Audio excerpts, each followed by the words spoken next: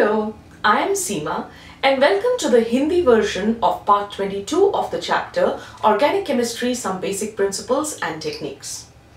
पिछले कुछ वीडियोस में मैंने आपको जो टॉपिक हम डिस्कस कर रहे थे वो था fundamental concepts in organic reaction mechanism, जिसमें मैंने आपको रिएक्शन मैकेनिज्म के बारे में बताया, होमोलिटिक और हेटेरोलिटिक क्लीवेज के बारे में बताया और हमने न्यूक्लियोफाइल एंड इलेक्ट्रोफाइल के बारे में पढ़ा।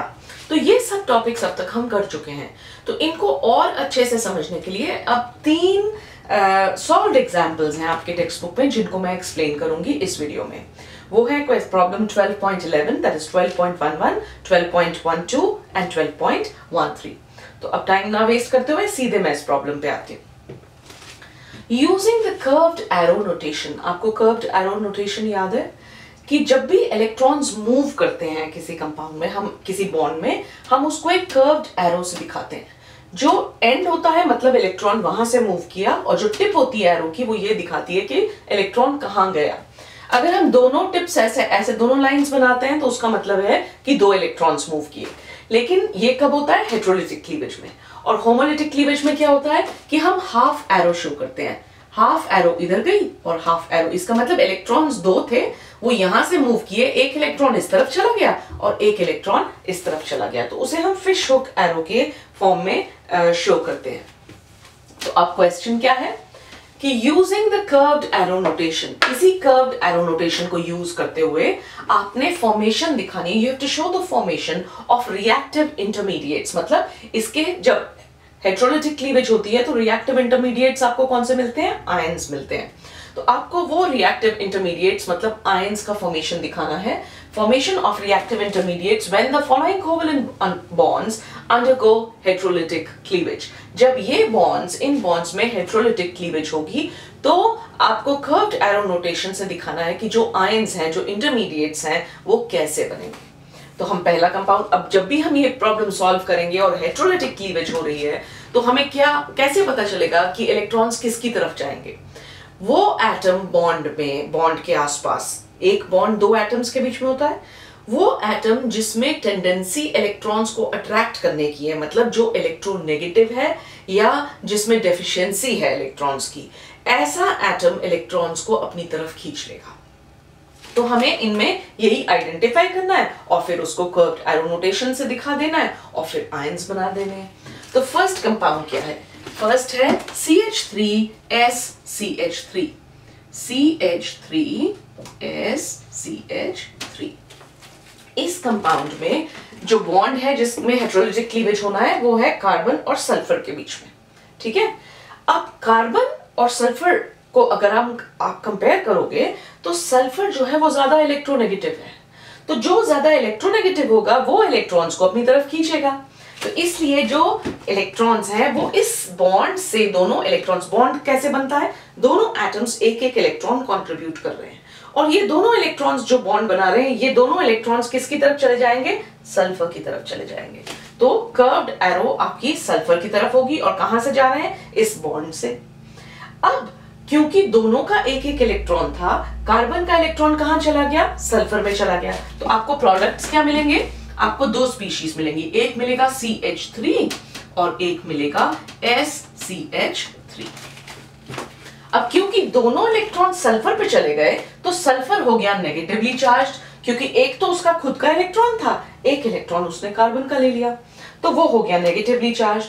और CH3 में ये जो कार्बन ने अपना इलेक्ट्रॉन लूज कर दिया, इसलिए ये कार्बन जो है ये पॉजिटिवली चार्ज हो गया। तो ये जो आपको रिएक्शन इंटरमीडिएट्स मिलेंगे, ये जो है आपको आयंस मिलेंगे। सेकंड पार्ट बी, कंपाउंड क्या है? CH3CN। इंटरेस्टिंग। अब दोनों एटम्स जो बाउंड है वो दोनों के दोनों कार्बन है, तो दोनों की इलेक्ट्रोनेगेटिविटी तो सेम है। अब हमें कैसे पता चलेगा कि हेटेरोलिटिक क्लीवेज कैसे होएगी और किसकी तरफ इलेक्ट्रॉन्स जाएंगे? तो अब हम उनके अगले एटम्स देखेंगे। दोनों कार्बन कार्बन तो बिल्कुल सेम है, अगले एटम्स इस तरफ हाइड्रोजन है और इस तरफ नाइट्रोजन है। नाइट्रोजन जो है वो हाइड्रोजन के कंपैरिजन में ज्यादा इलेक्ट्रोनेगेटिव है। तो अब क्या होगा? कार्बन के मुकाबले में भी नाइट्रोजन ज्यादा इलेक्ट्रोनेगेटिव है, तो इस बॉन्ड जो इन दोनों के बीच में बॉन्ड्स हैं उसमें नाइट्रोजन इलेक्ट्रॉन्स को अपनी तरफ खींचेगा, जिसके कारण कार्बन में पार्शियल पॉजिटिव चार्ज आ जाएगा। एक्चुअल पॉजिटिव चार्ज नहीं आएगा, लेकिन अपेरेंट पार्शियल पॉजिटिव चार्ज, जिसके कारण ये कार्बन जो है ये इलेक्ट्रॉन डेफिशिएंट हो जाएगा, काइंड ऑफ, बिकॉज इसके इलेक्ट्रॉन्स अट्रैक्ट हो रहे हैं टुवर्ड्स नाइट्रोजन। तो ये इलेक्ट्रॉन्स खींचेगा अपनी तरफ जब हेटेरोलिटिक क्लीवेज होगी। तो जब हेटेरोलिटिक क्लीवेज होगी फिर से ये दोनों इलेक्ट्रॉन्स इस कार्बन की तरफ आएंगे। तो ये हमने बॉन्ड लाइन जो कर्व्ड एरो नोटेशन दिखा दी, और हमें प्रोडक्ट्स क्या मिलेंगे फिर से CH3 कार्बन, इसका इलेक्ट्रॉन जो था वो इस तरफ चला गया, इसलिए ये कार्बन पॉजिटिव हो गया, प्लस ये CN वाला जो कार्बन है ये नेगेटिवली चार्ज हो गया। ठीक है, अब थर्ड कंपाउंड कौन सा है? थर्ड कंपाउंड है CH3Cu। CH3Cu, copper is a metal. अब कॉपर मेटल होने से, कॉपर मेटल्स तो सारे इलेक्ट्रोपॉजिटिव होते हैं, एंड कार्बन इलेक्ट्रोनेगेटिव है in comparison to a metal. तो इसलिए इसमें तो अंडरस्टूड है, जब भी मेटल होगा तो मेटल तो इलेक्ट्रॉन अपनी तरफ से अपने से दूर भेजता है, पुश करता है। तो इसलिए इलेक्ट्रॉन्स यहां कहां मूव करेंगे? इस कार्बन की तरफ। तो अब आपको ये CH3 कैसा मिल जाएगा? CH3 जो है वो कार्ब एनायन बन जाएगा, नेगेटिवली चार्ज होगा, प्लस कॉपर जो है वो पॉजिटिवली चार्ज, आपको कॉपर आयन मिल जाएगा। ठीक है, तो ये था क्वेश्चन 12.11। अब मुझे 1 मिनट दीजिए ताकि मैं अगला प्रॉब्लम लिख लूं। ऑलराइट, तो अब है क्वेश्चन 12.12 और या 12.12। Giving justification, categorize the following molecules or ions as nucleophiles or electrophiles. आपको रीजन बताना है, जस्टिफिकेशन देनी है, और इनको कैटेगरीज में डिवाइड करना है, इन मॉलिक्यूल्स या आयंस को न्यूक्लियोफाइल्स या इलेक्ट्रोफाइल्स में, कि इनमें से कौन से न्यूक्लियोफाइल्स हैं और कौन से इलेक्ट्रोफाइल्स हैं। तो पहले हम याद कर लें कि न्यूक्लियोफाइल्स और इलेक्ट्रोफाइल्स होते क्या हैं। न्यूक्लियोफाइल क्या होता है? What is a nucleophile? Nucleophile एक ऐसा स्पीशी होता है जो न्यूक्लियस से अट्रैक्ट होता है। तो न्यूक्लियस पॉजिटिव होता है, तो न्यूक्लियोफाइल अगर न्यूक्लियस पॉजिटिव चार्ज से अट्रैक्ट हो रहा है तो इसका मतलब वो खुद कैसा होगा? वो नेगेटिवली चार्ज्ड होगा। ठीक है, तो न्यूक्लियोफाइल में आपने सबसे पहले क्या देखना है? स्पीशी जो नेगेटिवली चार्ज्ड होगी वो न्यूक्लियोफिलिक होगी। दूसरा, अगर वो नेगेटिवली चार्ज नहीं है तो भी वो इलेक्ट्रॉन्स दे सक रहा है, इलेक्ट्रॉन डोनर है, इलेक्ट्रॉन पेयर डोनर है, तो वो जो है इलेक्ट्रॉन रिच है, या हम ये कहेंगे कि उसके पास लोन पेयर ऑफ इलेक्ट्रॉन्स है, लोन पेयर ऑफ इलेक्ट्रॉन्स उसके पास हैं। ऐसी स्पीशी जो या तो नेगेटिवली चार्ज है या जिसके पास लोन पेयर ऑफ इलेक्ट्रॉन्स है, मतलब अनबॉन्डेड, बॉन्ड में नहीं है वो इलेक्ट्रॉन्स, एक पेयर ऐसा इलेक्ट्रॉन्स है जो वो दे सकता है, इसलिए वो न्यूक्लियोफाइल की तरह एक्ट करेगा।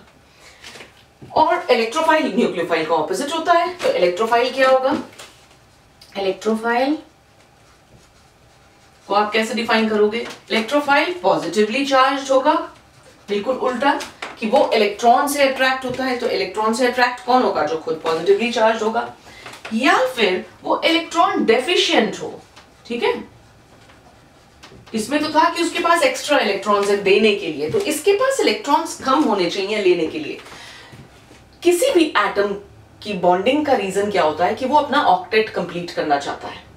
तो अगर उसमें इलेक्ट्रॉन डेफिशिएंसी है, और इस तरह से डेफिशिएंसी कि वो एक पेयर इलेक्ट्रॉन्स एक्सेप्ट कर सके, एक पेयर मतलब 2 इलेक्ट्रॉन्स, तो इसका मतलब उसके ऑक्टेट से 2 इलेक्ट्रॉन्स कम है उसमें।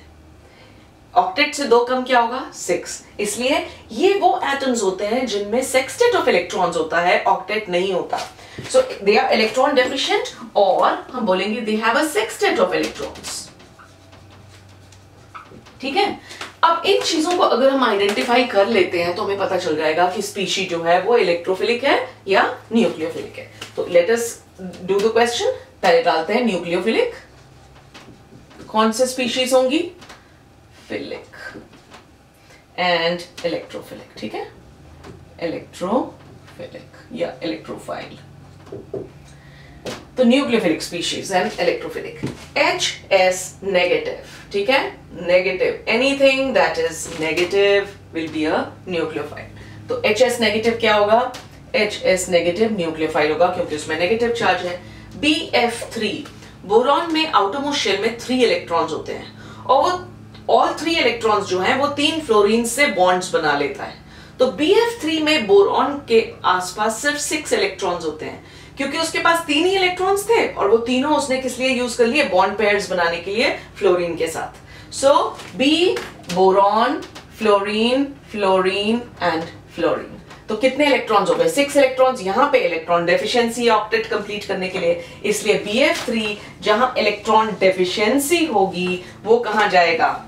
इलेक्ट्रॉन डेफिशिएंट जो है वो इलेक्ट्रोफाइल होगा। सो BF3 will be your first example जो इलेक्ट्रोफिलिक होगा। C2H5O नेगेटिव, नेगेटिवली चार्ज हो या इलेक्ट्रॉन ज्यादा हो तो वो होगा न्यूक्लियोफाइल। तो ये हुआ C2H5O नेगेटिव हुआ electrophile. CH3 whole thrice N with a lone pair of electrons. CH3 whole thrice N, इसके साथ एक lone pair of electrons है। lone pair of electrons जो है वो आपकी हिंट है कि lone pair of electrons मतलब ये हैं जो अवेलेबल किए जा सकते हैं बॉन्डिंग में। तो इसलिए नाइट्रोजन पे जो लोन पेयर ऑफ इलेक्ट्रॉन्स है इसको इलेक्ट्रॉन रिच बनाता है, और इलेक्ट्रॉन रिच कौन होता है? न्यूक्लियोफाइल, जो खुद न्यूक्लियस से अट्रैक्ट होगा और खुद नेगेटिव चार्ज दे सकता है। तो इसलिए CH3 whole thrice N with a lone pair, ये एग्जाम्पल होगा न्यूक्लियोफाइल का। Cl पॉजिटिव, ये खुद पॉजिटिवली चार्ज है और इलेक्ट्रॉन से अट्रैक्ट होगा, इसलिए ये इलेक्ट्रोफिलिक है। Cl पॉजिटिव इलेक्ट्रोफाइल होगा। CH3C पॉजिटिव O, यहाँ पे भी पॉजिटिव चार्ज है, सीधी हिंट है आपकी कि CH3C positive double bond O. The positive charge is the hint that it'll be oxygen should be a capital. It'll be a hint कि ये जो है ये इलेक्ट्रोफिलिक होगा। फिर NH2 नेगेटिव, नाइट्रोजन पे लोन पेयर भी है और नेगेटिव चार्ज भी है, डायरेक्टली ये न्यूक्लियोफाइल में जाएगा। N पे लोन पेयर है, नेगेटिव चार्ज है H2, and NO2 positive pay positive charge है, NO2 पॉजिटिव, ये इलेक्ट्रोफिलिक होगा। और अगर आप इन सब इलेक्ट्रोफाइल्स में देखोगे तो सेंट्रल एटम जब इनका आप लुईस स्ट्रक्चर्स बनाओगे तो आप नोटिस करोगे कि इन सभी में जो है जो सेंट्रल एटम होता है उस पे सेक्सटेट ऑफ इलेक्ट्रॉन्स होता है। ठीक है, तो ये था क्वेश्चन 12.12। अब हम अगले क्वेश्चन पे जाते हैं। अब ये है क्वेश्चन 12.13, लास्ट क्वेश्चन आज की वीडियो का। क्वेश्चन है identify the electrophilic centre in the following. Electrophilic centre कौन होगा एक कंपाउंड में? इलेक्ट्रोफाइल कौन होता है? जो इलेक्ट्रॉन डेफिशिएंट होता है, इलेक्ट्रॉन से लव करता है, मतलब उसमें इलेक्ट्रॉन कम है या उसमें पॉजिटिव चार्ज है या इलेक्ट्रॉन की डेफिशिएंसी है। तो किसी भी कंपाउंड में अगर पोलर एक बॉन्ड होता है, एक बॉन्ड ऐसा जो दो ऐसे एटम्स के बीच में हो जिनकी इलेक्ट्रोनेगेटिविटी में डिफरेंस है, तो जो ज्यादा इलेक्ट्रोनेगेटिव है उसकी तरफ इलेक्ट्रॉन्स चले जाते हैं और उसको पार्शियली नेगेटिवली चार्ज बना देते हैं, जबकि वो जो दूसरा एटम होता है जिसका इलेक्ट्रॉन थोड़ा दूर चला गया वो पार्शियली पॉजिटिवली चार्ज हो जाता है। इसका मतलब वो पॉजिटिवली चार्ज हो गया तो वो किसको अट्रैक्ट करेगा? इलेक्ट्रॉन को, तो वो इलेक्ट्रोफिलिक सेंटर बन जाता है। तो इन सब कंपाउंड्स में अगर हमने इलेक्ट्रोफिलिक सेंटर आइडेंटिफाई करना है तो हमें वो एटम ढूंढना पड़ेगा जिसपे पार्शियल पॉजिटिव चार्ज होता है एक पोलर बॉन्ड में। तो पहले तो हम इन कंपाउंड्स को लिखेंगे इस तरह से ताकि हमें पता चले कि एग्जैक्टली कौन कौन से एटम्स बाउंड हैं। CH3CHO में हाइड्रोजन के साथ ऑक्सीजन का बॉन्ड नहीं है, कार्बन के साथ है, तो इसे हम जरा सा रिप्लेस कर देते हैं। CH3 कार्बन के हाइड्रोजन इस तरफ लिख देते हैं, ये बाउंड है इस कार्बन के साथ और ये बाउंड है ऑक्सीजन के साथ, और ये हाइड्रोजन जो है हमने यहाँ लिख दिया। अब जो मेन एटम्स हैं जिनमें बॉन्डिंग है, कार्बन कार्बन की पोलैरिटी कुछ नहीं होगी क्योंकि दोनों के दोनों जो हैं उनकी पोलैरिटी उनकी इलेक्ट्रोनेगेटिविटी सेम है क्योंकि वो सेम एलिमेंट है। लेकिन ये कार्बन जो है ये ऑक्सीजन के साथ अटैच्ड है और ऑक्सीजन जो है वो इलेक्ट्रोनेगेटिव है। तो इस बॉन्ड डबल बॉन्ड में ऑक्सीजन जो है वो इलेक्ट्रॉन्स को अपनी तरफ खींचेगा और पार्शियली नेगेटिवली चार्ज हो जाएगा। At the same time carbon ने अपने इलेक्ट्रॉन्स, वो दोनों इलेक्ट्रॉन्स जो इस डबल बॉन्ड में थे वो उसके दूर चले गए, तो इसलिए कार्बन जो है वो पार्शियली पॉजिटिवली चार्ज हो जाएगा। अब ये प्रॉपर ट्रांसफर तो है नहीं इलेक्ट्रॉन्स का, तो इसलिए आयंस नहीं बना रहे हैं, ये सिर्फ एक पोलैरिटी है बॉन्ड में। और ये जो एटम है ये पार्शियली पॉजिटिवली चार्ज्ड है जबकि ऑक्सीजन पार्शियली नेगेटिव चार्ज्ड है, और वो एटम जो पार्शियली पॉजिटिवली चार्ज्ड होगा वो ही इलेक्ट्रोफिलिक सेंटर होगा। तो पहले कंपाउंड में कौन इलेक्ट्रोफिलिक सेंटर होगा? ये वाला कार्बन। तो इस कार्बन को हम ऐसे बना देंगे, एस्टेरिस्क लगा देते हैं कि इस पे इलेक्ट्रोफिलिक सेंटर है। ठीक है, ये इलेक्ट्रोफिलिक सेंटर। नेक्स्ट कंपाउंड क्या है? CH3C triple bond N।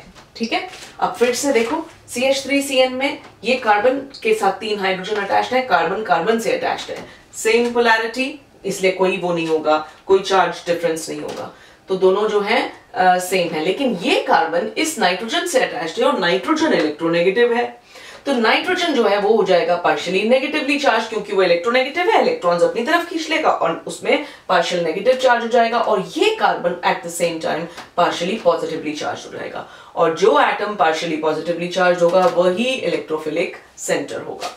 तो CH3CN में ये कार्बन जो है ये इलेक्ट्रोफिलिक सेंटर। थर्ड कंपाउंड है CH3I, आयोडीन।